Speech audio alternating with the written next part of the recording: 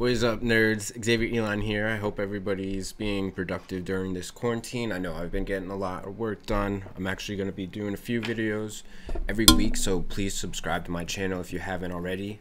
So today I'm going over invert binary tree.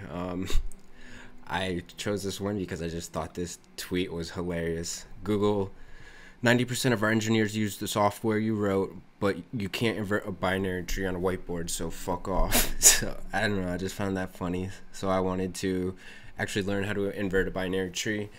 So yeah, we just have to, here's the input. We basically just flip the nodes. I don't know how you describe it, invert them, I guess. So yeah, you see 9s on the outside on the right side, and then it goes to the left side. The 2 and the 7 swap. So 3 and 6 are still in the middle. They're just swapped. They're still 6 is still connected to 7. So this shouldn't be too hard. I have it on my whiteboard. I'm going to show you the intuition behind it. So basically, we're just going to swap these two, and then swap these two. And then we just have to swap these two because the 6 and the 9 will be swapped. So that's perfect because that lines up with this. So then we just swap these, and it puts 7 right here and 2 right here. And as you see, if we swap 3 over here and 1, so it works. So all we have to do is do that. So let's do our leaves first down here. We're going to swap these. So let's just go straight to the code. This is a quick one. So if the root is null, then we're just returning null. And then we're going to create 2 tree nodes. So one for right equals, and we're going to call the function. And so this is going to be recursive solution. We want to go all the way, we want to recursively call it all the way down. So we go all the way to 9 first, and we're going to check to see if it has leaves. I'm going to change the color, or more nodes below it, and they're going to be null, so we don't have to swap those. But when we go back up to 7, it's gonna see that it has nodes to the right and the left, and we're gonna swap them in our code. So let's just do that. But first we have to, so this is like a depth first kinda, because it goes all the way to the bottom. Does the bottom first. So root dot left, and root dot left equals right, and root dot right equals left. And we just want to return the root, so at the end we're just returning the tree, and that should work.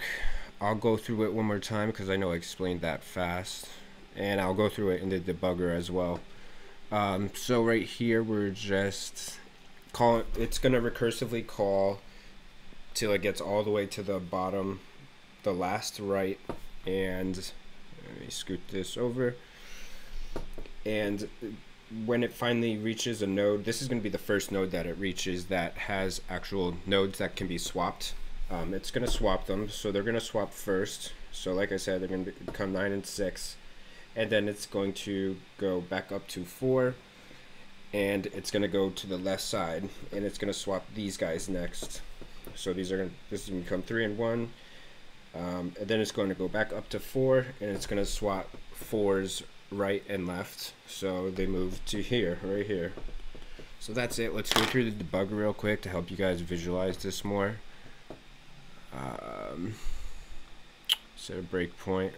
Don't need to. Unfortunately, it would be nice if they had a visualizer for the debugger, but they don't. So it's just going to go all the way down to the right to 9, and then it's going to be null. Right is null, left is null. So So it's going to swap them, but it's just null and null, so they're still technically the same. Now we're up at 6. It's going to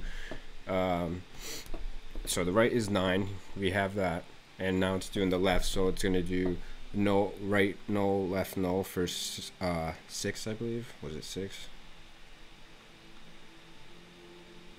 Yeah, 6.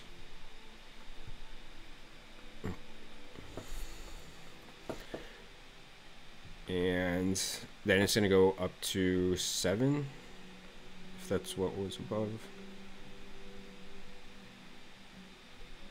Yeah, 7.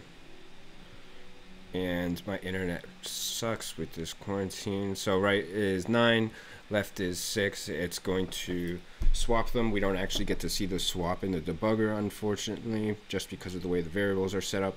It goes to 4, and now we're going to go to, so we found out all the right, we did all the functions for the right side. Now we're going to do the left, and it's going to do the rights on the left side as well. So we're at 2. We're going to go down to 3. Call the right function. It's keeping a stack. You got to remember that. So 3 is going to be null, and you get the point. I just want to show you guys where 2 and 7 swap. This is why I really like the debugger. It really helps if you need it.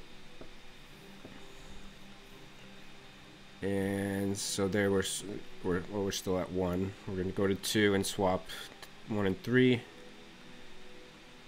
And there we go. We're going to swap them right there. It doesn't show it, but it is. Now we're at 4, and we're going to see these. It's going to swap. So root.left is 2. Yeah, 2.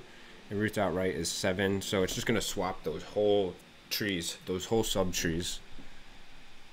And then it just returns the root, which is 4792631, and that's all we had to do.